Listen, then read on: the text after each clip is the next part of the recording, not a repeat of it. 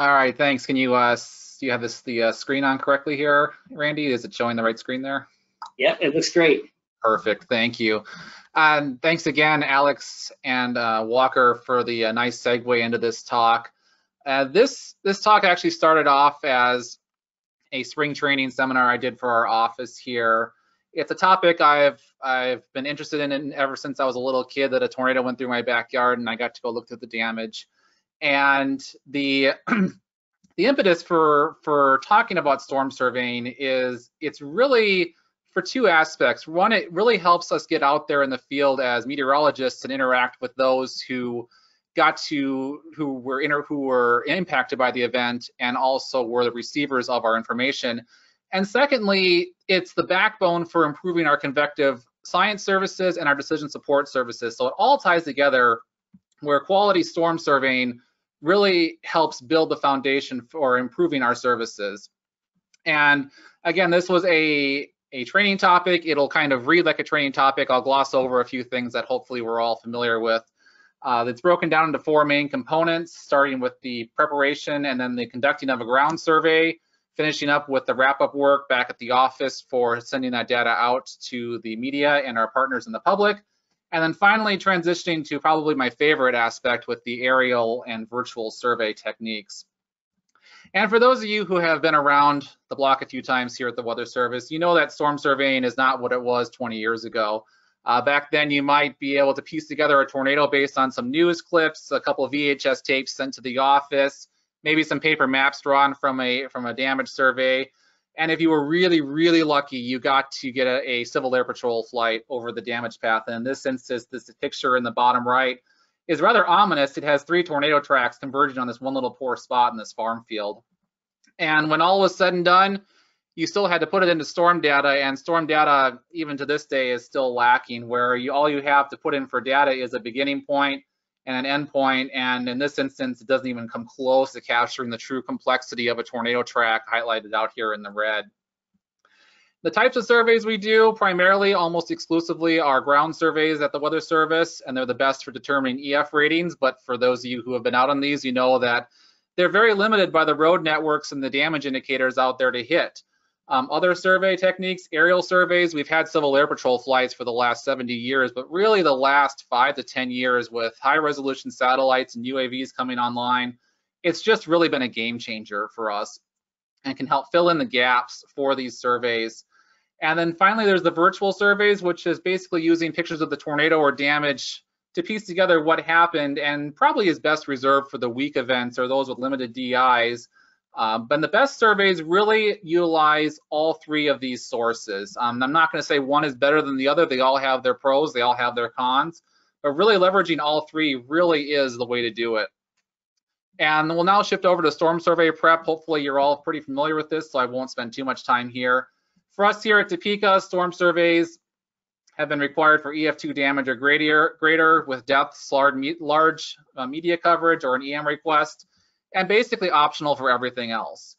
And when it comes to storm surveys, if you're unable to conduct them, you can always call in a neighboring WFO for help, or just rely on the aerial or virtual survey techniques as well. But again, they have their lacking, and it's really hard to assign EF ratings based off of these 2 types of survey techniques alone. In the pre-COVID era, we would assign survey teams of at least 2 people if possible. And then again, determine if we needed to do multiple teams for more complex events. And we have a staff roster here where we can assign a senior surveyor with a more or less experienced surveyor to help them go out in the field. And when it comes to team members, expect to be out there early and arrive and come back late. It's going to be a long day, with the Weather Service furnishing the various safety and documentation gear that you're going to be able to use out in the field, with team members furnishing the appropriate clothing, and then really just remembering some of the nuances, bringing sunglasses or a coat if it's going to be 40 degrees and windy after the storm, sunscreen, you're going to be out there in the field a long day. Things that you might not initially think about come into play really later on. We should be contacting our emergency managers after an event, not only to inform them of our survey intentions, but also they can help us out in providing us additional damage information and also giving us access to damaged areas that we might not be able to get into as easily. And nowadays, a lot of our EMs have UAVs, and so we can tap them as a great resource to utilize those platforms for our surveying. After all that's done, the PIO back at the office should be constructing media talking points for the event, and then using either archived AWIPS or GR data, constructing damage paths using the AWIPS damage path tool or directly in the damage assessment toolkit. And it's never a bad idea to provide these digitally and as well as in a printout for the survey teams. And this is just some pictures of sketching. You can just sketch the tracks directly in the DAT using the line tool and just not publishing it to the public server. Or you can just use the AWIPS damage path tool in the bottom right here and then export that to the DAT as well. And these tracks will be visible to those using the damage assessment toolkit on iPads. When you put it in landscape mode, you can actually then see these tracks and see your position relative to the tracks. It's quite handy. But I always have a soft spot for paper maps, and I'll still usually at least print out a track map for the survey team or draw my own. And this is just an example of me drawing my own from a survey about 5 years ago. And so I always have a soft spot for paper.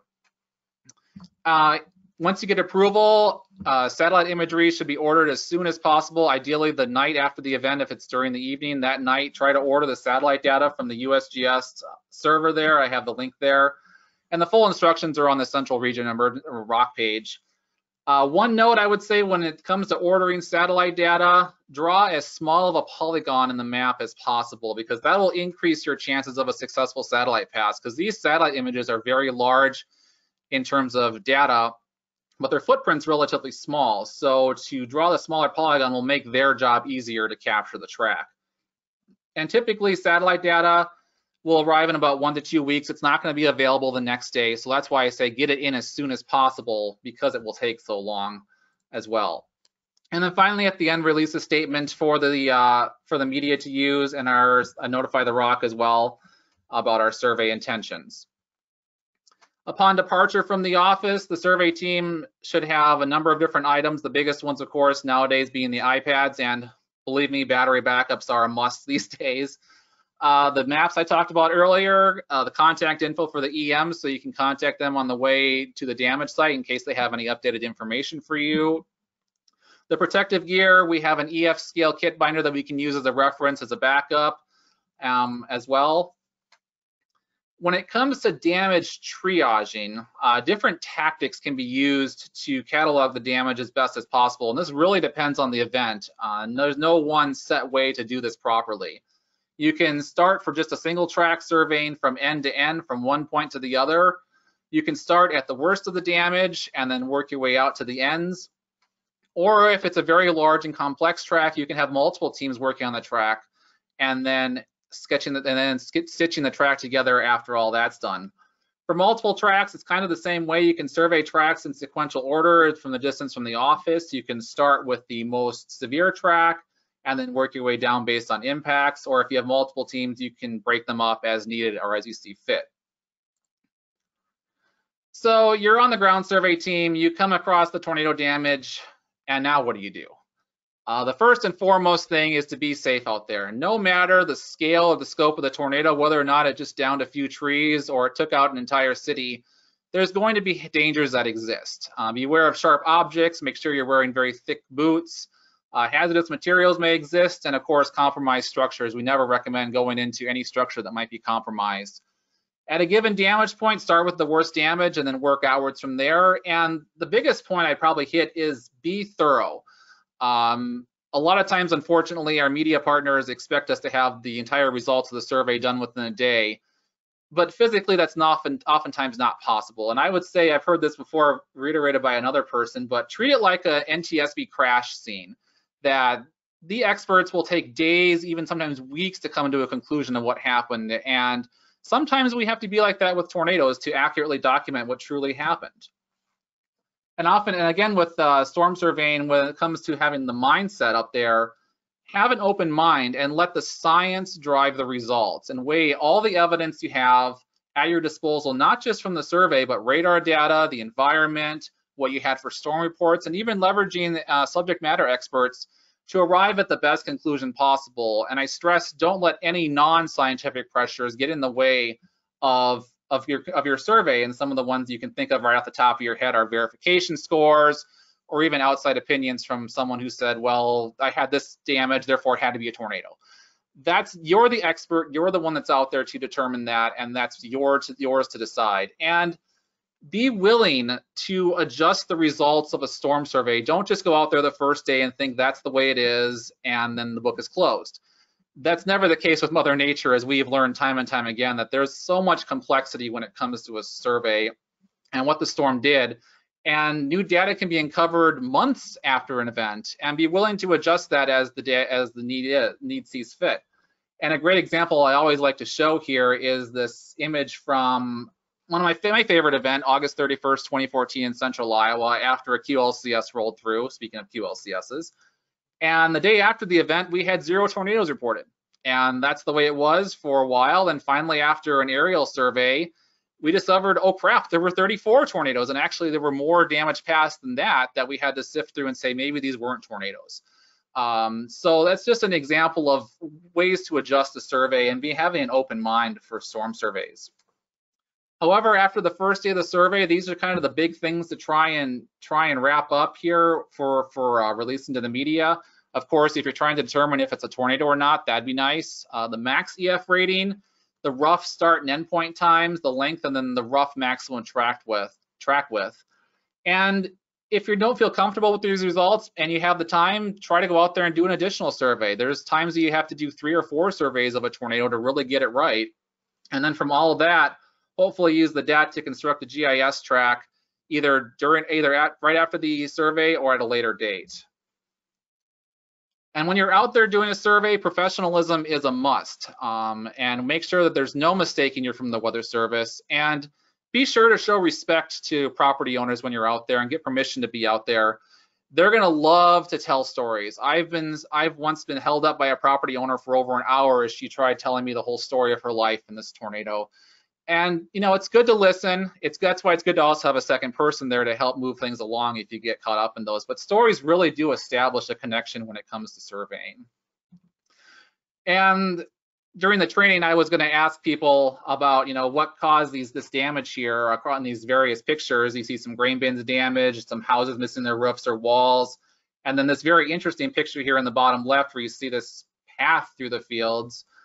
And the results were aren't quite as amazing as they should have been. This was actually the previous derecho to hit Iowa. All these pictures are from the same event. They're all from damaging downburst winds. None of them are from tornadoes. The image here actually in the bottom left is actually a grain bin that was rolled from the wind. You can see it way off there in the distance, but that's actually not a tornado path. That's just the corn flattened from the grain bin. And again, this demonstrates that you shouldn't focus on damage intensity alone when it comes to rating a damage or determining what caused the damage. And when it comes to tornado or downburst from the field survey, it can be hard to determine the differences between the two. And starting with a radar and environmental data approach is really critical to getting in the mindset what possibly could have happened there. And you really need to hone in on the damage location. And if there's a TDS plume present, which I'll talk about in the next talk, expect there to be a tornado there somewhere, although it probably may not have caused the worst damage sometimes. Sometimes it's the wind that causes the most damage right on the flanks of the tornado and not the tornado itself. So those can be hard to find sometimes. If you are looking for a tornado, some tip-offs in the ground survey, narrow, intense damage paths with tight gradients in the damage, with the debris sometimes being pulled or twisted towards a center line, are usually pretty good tip-offs that there's a tornado. If you have fast-moving tornadoes, you oftentimes may not see this. You'll just see kind of these narrow linear debris tracks. And trees and crops are your best friend out there in the field. If you have those available to use to help figure out what the winds were doing, they are really your best friend out there. That being said, you can also have inflow or downburst winds on the flanks of the tornado, especially the right flank, which doesn't count towards the tornado width. And many times these tornadoes and downbursts coexist, and downbursts by themselves can be narrow and intense, especially if you have multiple downbursts meeting in the middle. And if you have a broad homogeneous damage area, try leveraging aerial data to try and figure things out. And this is a great example here on the right side where you have your tornado just starting to develop right here as it moves along. And you actually, if you look closely, you'll see these linear streaks in the field where you have downburst winds just coexisting right on the right flank of the tornado. And those actually caused most of the damage to these farmsteads up here. It wasn't the tornado path. You can see it actually moves off and kind of clips the farms here on the north side, but the most of the damage here was from these linear winds and not the tornado itself. And oftentimes this is another great example of the where you can have multiple wind patterns coexisting within a very short time spatial scale. This is only about a half-mile distance, where you have your tornado track here going here across the middle from southwest to northeast on the left side here, and then you can see these little areas of inflow winds here, but also on the right side you can see a downburst. So if you were driving on a storm survey coming from the east, you might encounter these downburst winds and think that's it, whereas the tornado was actually further down the road as well. So these things can coexist in very close proximity with one another and make surveys very tricky. Here's just a view from the ground. I had a cornfield that I ran into on a survey once, and looking at it, you could see that the winds were kind of coming out of, I'm looking to the west here, and the winds were coming out of the southwest, moving to the northeast. A very linear pattern in the debris field here, but overall, we were trying to determine if it was a tornado or not. So thinking again that you might have these linear winds on the south side of on the right flank of the tornado, went over to the north side of that track, and sure enough, the corn is actually all pointing to the south. So we could tell right from that example that we had a circulation sitting somewhere in that field that had moved through there. It was probably on the north side there, and it was very, very small, but overall, when we drew the actual track for the storm, we kept the winds separate. We had the tornado on the north side, and then kept the winds and the inflow on the south side of there. So that's just an example of what you might encounter on a ground survey there through in a cornfield. And these surveys can get really, really messy. This is just an example here from an HP supercell. Multiple tornadoes, multiple wind swaths coexisting in very close proximity with one another.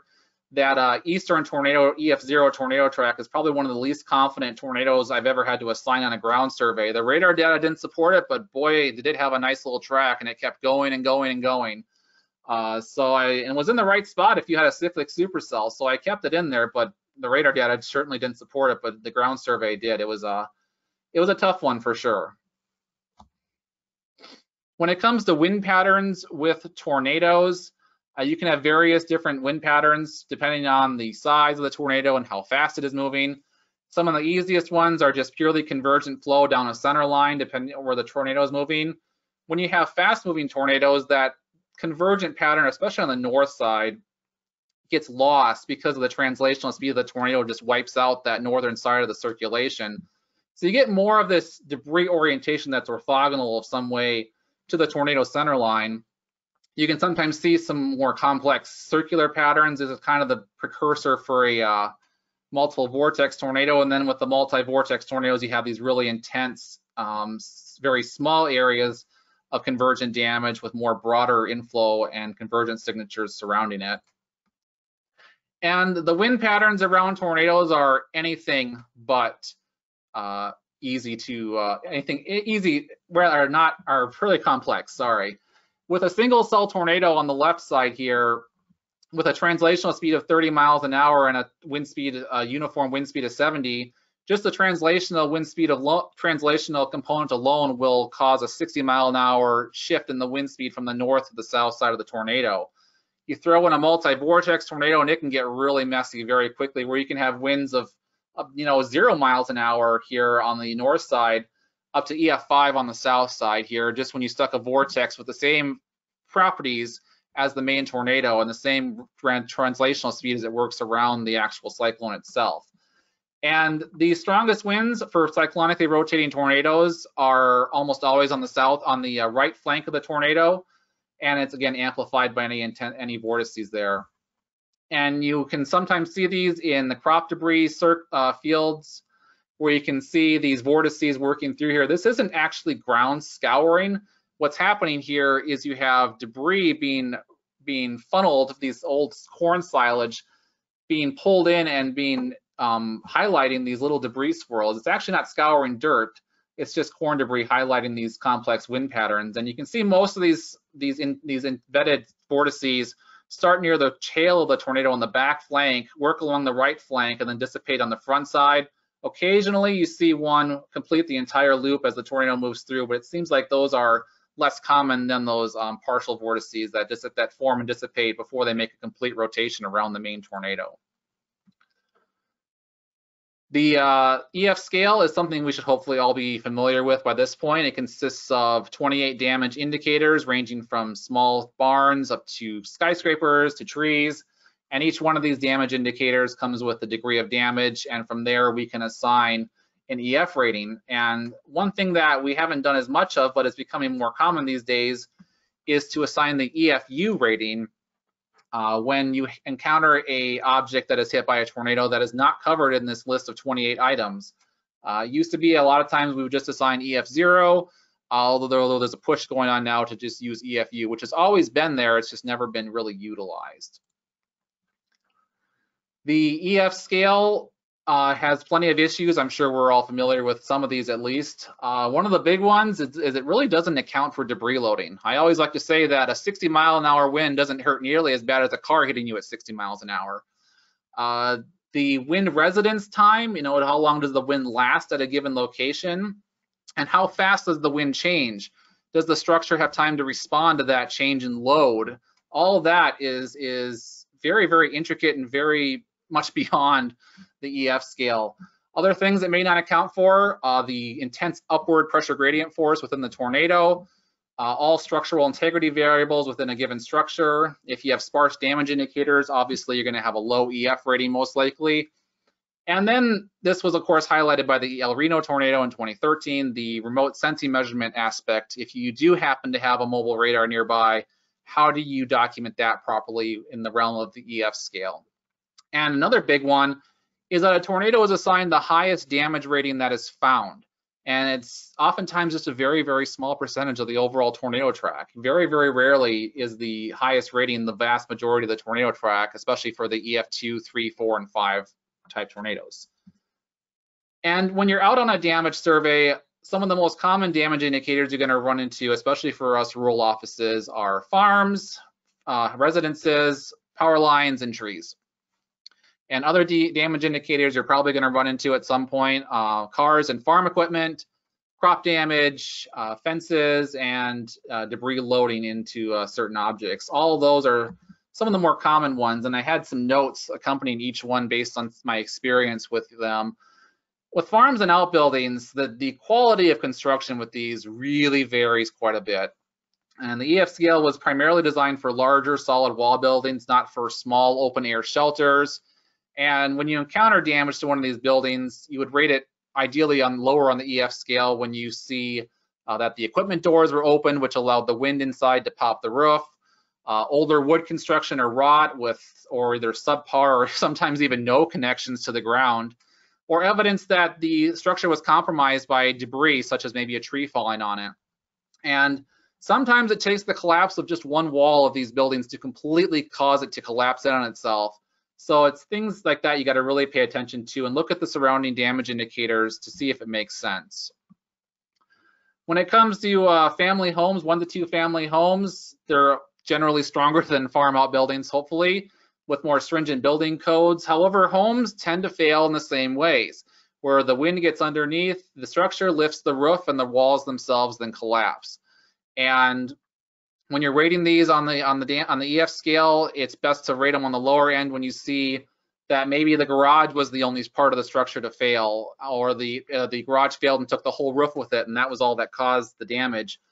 If you see subpar or even no sill plate connections to the house, or with poor nail construction, large overhanging eaves, or again, like with farms, farm structures, if the house is compromised by other debris. And so we're going to go through an example here using the Lawrence tornado last year, which was in my backyard, to try and figure out what to rate this structure. And this is what we saw when we arrived here on the damage survey. This was obviously a 1 to 2 family house, and looking at it on the degree of damage chart here on the right hand side, Looking through, you start with DOD1 and go keep going down the list until you find what the damage matches.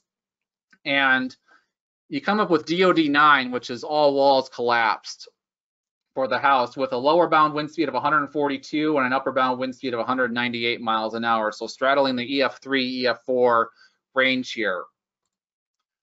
So the first thing you want to look at is what does the surrounding damage look like, especially right upstream and downstream of the house.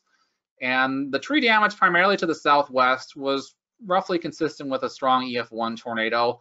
However, we did notice that there was this one area just immediately to the southwest of the house where it looked like the trees suffered more substantial damage, and maybe we had an enhanced wind swath like a mesovortex or a mesovortice move through there. Downstream, the tree damage was more akin to EF2, EF3 with just stubs remaining and debarking starting to be noticed here on the trees as well. This was actually a full healthy tree line right here, and this is pretty much all that was left standing from it. Looking a little bit broader here at the houses to the north and to the south of that house, primarily EF1 damage to the north and south, even sometimes EF0. This house just to the southeast had some cosmetic shingle and roof damage.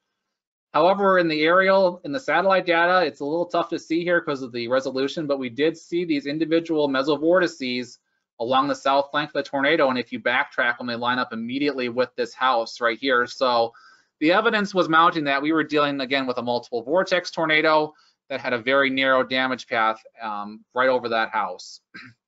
So then we get a little bit closer into the house itself and noticed that the bulk of the debris was actually sitting about 10 to 20 feet to the north of the house. So the house just didn't simply fall in on itself.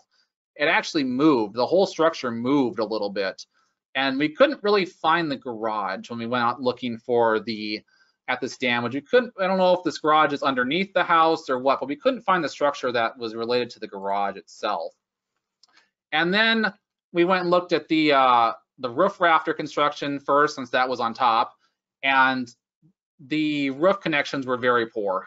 Poor nailing job. You can see some crude 2x4s used to hold the roof rafters together. It was pretty bad. No clips, no sign of any reinforcing done nails there. It was single nail connections. And when I was talking to Ken Harding afterwards, from a QRT standpoint, his words were gross. And then we went and looked a little bit lower at the house, at the foundation, and it was really odd because from what we could tell, the garage sill plates were bolted down with washers and nuts, but the house was not. So that was a really much of a head scratcher there. So why was the garage bolted? And one possibility could be that the garage was built at a later time or by a different contractor. But definitely differences in construction noted there. I did not put the light bulb there. It was just lying there at that point. And then, you could ask the hypothetical question, well, what if the bolts that were were pulled off with the house? And that would require a fairly serious failure of the bolt teeth themselves. And if you notice here, that's very pristine rust on that bolt. There is no sign of any sort of trauma to that bolt whatsoever, showing that there were nuts and washers on there that were holding it down. So we saw this on every single one that we found in the debris. They all looked the same. So that didn't show that we had anything on there to begin with. And then looking at the garage too, to figure out what may have happened, we saw that there was actually some bolts missing on the back of the garage itself. There were supposed to be 2 more here on the back of the garage that just weren't there. They actually had a bolt bent out of concrete right there. That was just impressive to see right there. And some of the sill plates were yanked out with the bolts still sitting there. So very serious damage happened to this garage, although it's a garage, so it's, take it at face value there. So when all of this was said and done, we spent about an hour at this house and weighed all things together there, the signs of a mesovortex, the questionable quality of the house construction, but the more rigorous construction of the garage, at least for its connections and the movement of the debris. We decided to rate it about a 150 to 160 mile an hour EF3, which was confirmed by the QRT when we sent it up to them just to make sure we weren't missing anything. So that's just a quick example of how to go through just a survey of one particular point. And again, it can take time, and don't be afraid to take your time on some of those. Power lines, these can be tricky.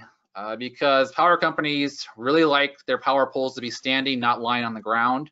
So they get out there and replace them very, very fast. And it's very tough to infer what damage happened to a power pole if they're already removed. So sometimes you get lucky and you can see the old ones laying on the ground. You can sometimes infer that they had to replace poles based on looking for new poles or if there's fresh dirt. And just from personal experience, that the rating curves for power poles seem on the high side. EF2 is expected for a snapped power pole, and it's rare that I see that surrounding damage matches that. One possible reason is that the size, the quality of the wood varies quite a bit. Maybe there's rot at the base that we don't see. Again, check the surrounding damage area to see if that makes sense. It's just personally, I've seen that it seems high. Trees, we always seem to run into trees, and it's the only damage indicator to really address a natural object. It's really difficult to assign a wind speed to especially an individual tree that the current EF scale hinges on. There's inconsistencies that exist with the current ratings, uprooted versus snapped. It doesn't really seem to make much sense. The push right now is going to look at tree stands as a whole versus an individual tree. There's some evidence that younger trees are more flexible than older trees. And there's a bunch of things to take into account.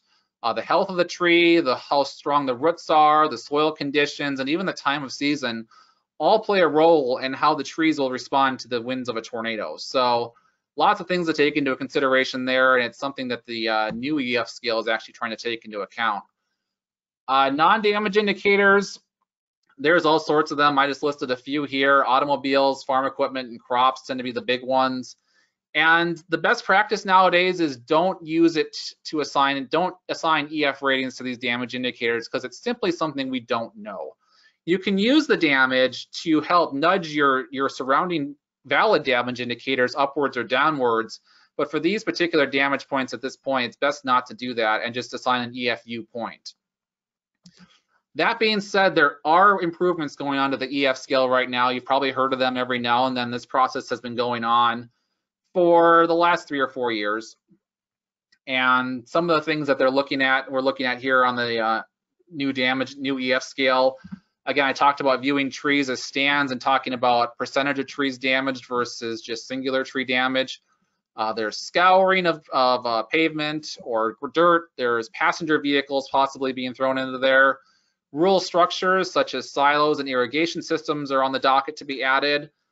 There's even pushes for how to use mobile data and remote sensing data mobile radar data and remote sensing data as a part of the EF scale. And that stuff's still being worked on. Nothing has been finalized quite yet, but this is kind of the things that we're looking at. Also, for those of you who use the damage assessment toolkit, hopefully you know that there is an upgrade coming here because Flash is going bye-bye here in a very, very short time. It features a completely revamped mobile app and web interface that is built directly into Esri ArcGIS. Some of the new features that it will support are multiple photos per point. Yay, I am very excited to see that because it beats having to go around a structure and take each individual picture of a certain point of the structure and then upload that as a new point. You can adjust your geolocation directly within the app, which is quite nice. In case your location isn't quite set, you can adjust it manually.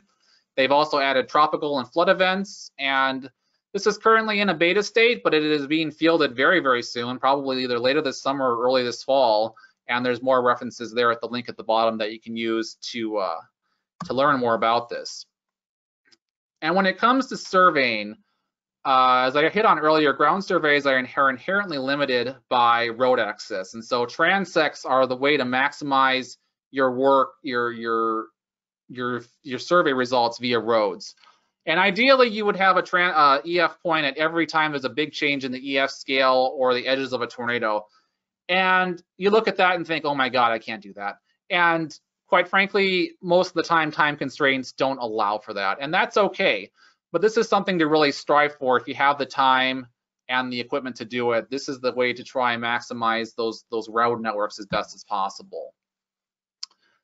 Meanwhile, back at the office, shifting gears here, hopefully you've assigned a public information officer at the same time as the survey team. And this person should be dedicated to the storm survey unless it's very small in scope. That person shouldn't be handling any other operational duties. And that person's going to be responsible for all media inquiries, communicating and aiding the survey teams, and then QCing the DAT data, constructing statements, social media graphics, web news stories, and anything else you might have. So again, you can see why having a dedicated person comes in handy. And for that person, time management is essential for getting this data out as fast as possible. As the survey team is heading out into the field, that person should be working on pre-filling the social media graphics with known information, the web story with known information, filling in radar images and environment data, everything that you could possibly do beforehand. Because when the survey data comes in, it gets really hot and heavy pretty fast when it comes to getting that data out the door as well.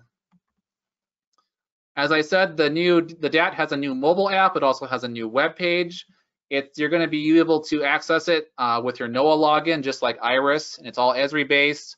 It replicates much of the legacy interface and functions as much as possible, but there are some new functions that come in handy. The one that I really like is adding external layers, and this is incredibly powerful. You can add different web services. And this includes multiple satellite imagery sources, aerial data sources. You can import KMLs from outside, from say your EM sends you a KML file, the damage path, you can upload that into there and use that as an overlay. It has more robust data filtering, and you can really customize some layers there, and it's just basically, and also easier image capturing. And the one thing I want to point out that we're struggling with the new DAT is the high-res satellite imagery that we order through the USGS is currently not supported, and there's a risk that we may never get it back. So if you are a user of that, what's happened is it's still sitting on, all the workload is being done with NASA Sports still, and that contract expired several years ago now. And they're just doing it for us because they're nice. And we really need to get a push going to get this moved to the Weather Service side of the house and really get this working. If you use that data, it's very, very handy. That being said, there's other satellite overlays we can possibly leverage. They're not quite as high resolution. These are still pretty much the gold standard for storm surveys. When it comes to releasing tornado information, the PIO and the survey team should coordinate and exchange track stats at the end of each survey. If there's enough time, the PIO should at least sketch a track line, and if there's enough time, to construct track polygons for that tornado track. And once finalized, the data should be sent out as soon as possible. Don't wait for the survey team to complete all the tornadoes if there's more than one. Send out each track as you get it in, because that'll really save time later on as you're trying to get this data out the door. There may be some exceptions to that, especially for major events. Coordinated press releases may be requested by our partners, and we should be granting those as best as we can.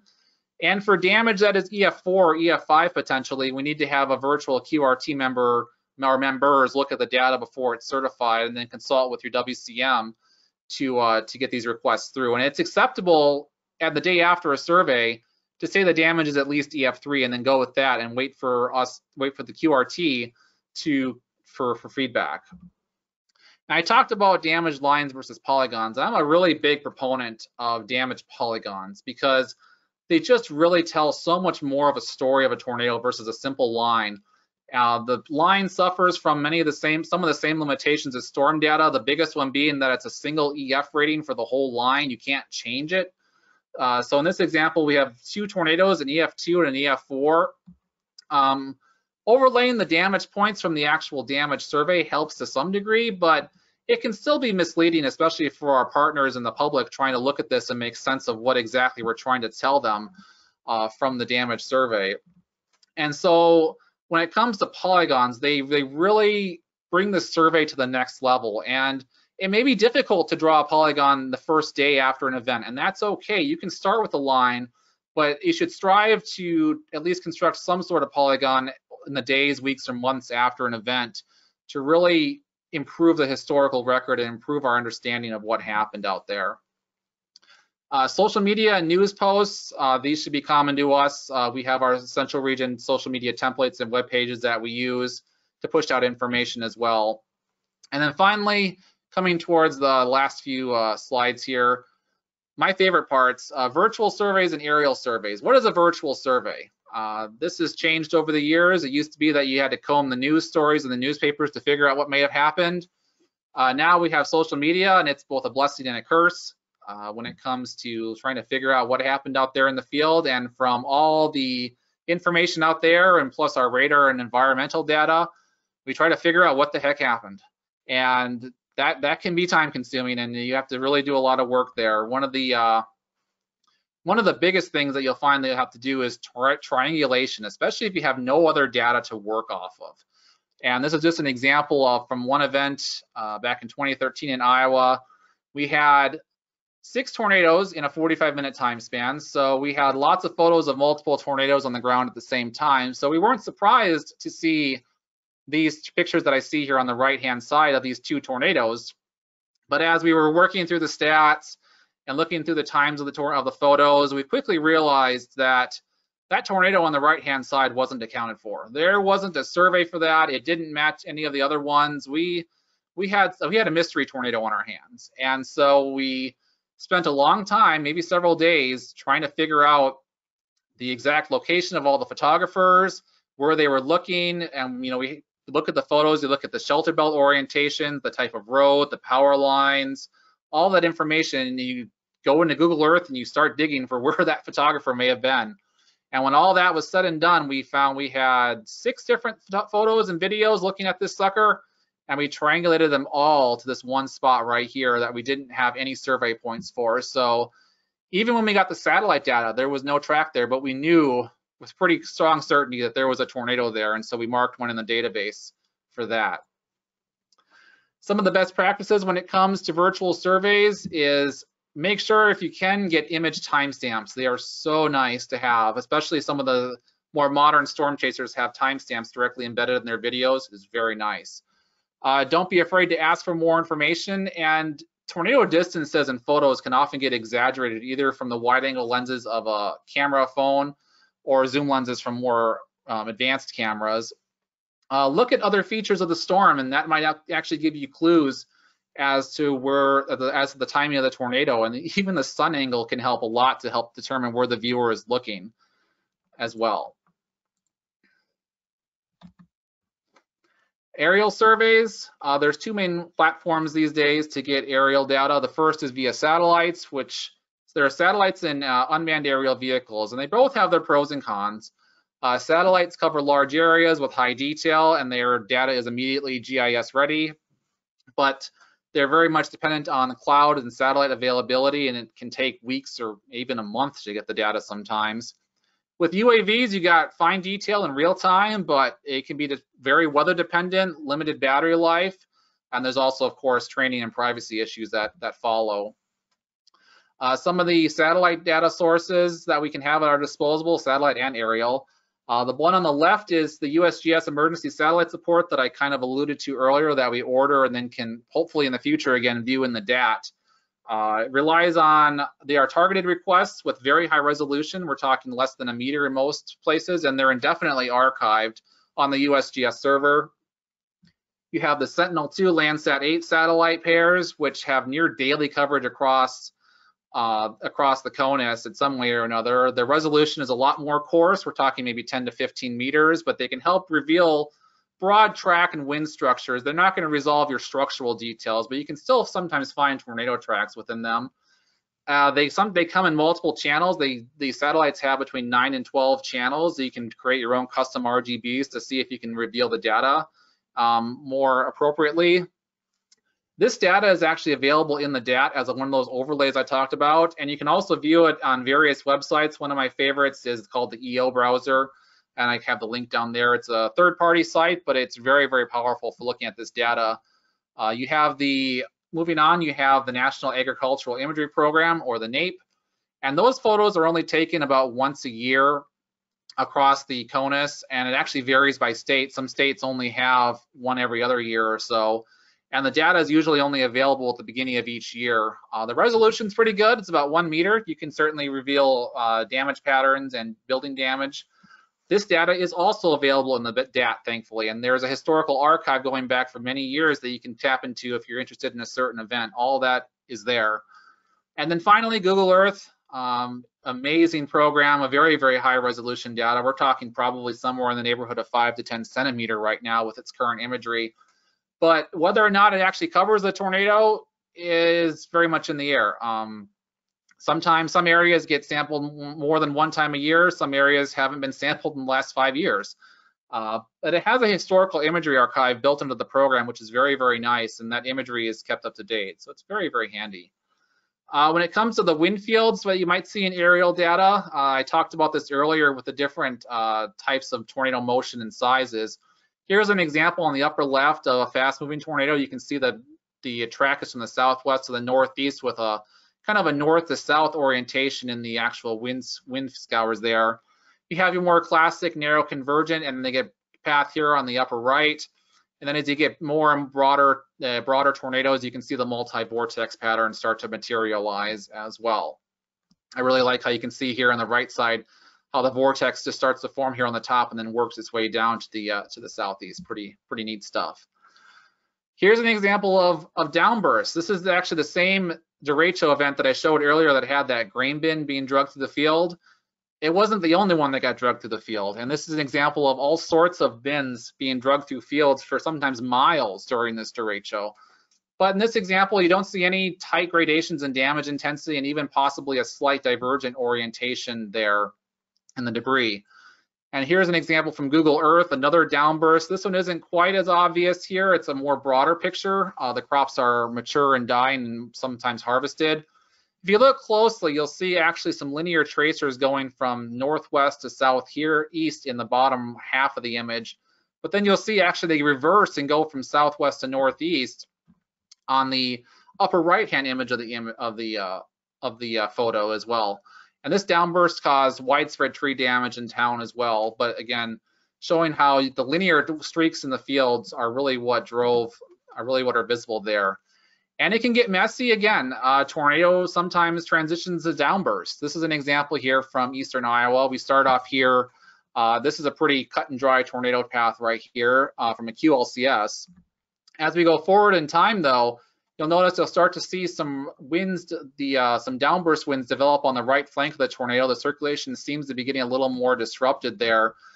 As we move just another mile or so to the north, you'll suddenly see the pattern gets a whole lot messier, and you can see these broad cyclonic wind streaks in the field, but you'll see a lot more linearity to the wind field itself as we move further and further to the northeast. And finally, moving further up, you'll see the tornado itself is beginning to really fall apart if there is even a tornado there at all.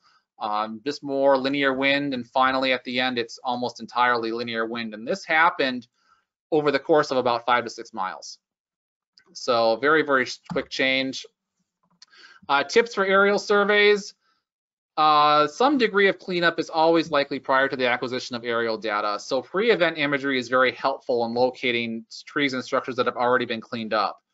And as I said earlier, fields are your best friend for locating, especially corn and soybean fields are your best friend for locating damaged tracks.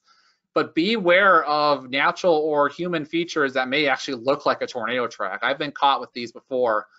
Stream beds, ridge lines. This example here on the right-hand side is actually just a ridge line in the satellite imagery. Farm equipment trails, all that can really fool you into thinking there's a tornado track there when it isn't. And the aerial data can be kind of scary. You may see some really short-lived spin-ups, and the question becomes, are they actually tornadoes? That is something we've had to deal with as well. The type of prop can influence what you see in the track, and this is a really great example of a tornado coming from southwest to northeast. It's going first through a soybean field, so you just see the very inner core of the tornado, and then suddenly it hits the cornfield. And there's a lot broader of a damage path there to see there. You can still see the intense damage path there of the tornado in the middle, but you suddenly have this more broader damage on the edges from the corn as well. And tornadoes can disappear into different fields. In this example, this is a cornfield on the left and a soybean field on the right, and you really can't even see this tornado track in the soybean field at all. And the question has been raised, can you rate tornado damage from the air? I won't say it can't be done, but it's really hard, especially because aerial satellite data especially only renders a 2D rendering of the structures that are impacted, and you really need a thorough 3-dimensional ground survey to do it. This is an example of one track I actually did do completely from the air, and it did a pretty good job matching the ground track, but I had high-res data and a really nice clustering of damage indicators to make this work. And then finally, wrapping up here with unmanned aerial vehicles. Current Weather Service policy doesn't allow us to fly them on official surveys, although there is a pilot program being underdone, especially on the East Coast with several FOs. The Weather Service can't explicitly ask UAVs to fly their units, but we can mention the usage of UAVs in any blanket statements we send out for requests for damage photos. And of course, we are allowed to accept and utilize any unsolicited data from our partners and the public, and even Weather Service employees on non-government time and not identified as Weather Service employees. And that's an example of my drone there on the right-hand side there. So that wraps up talk 1 of 2. I don't know if you wanted to stop for any questions there, Randy, before moving on to number 2. Yeah, thanks, Kevin. Great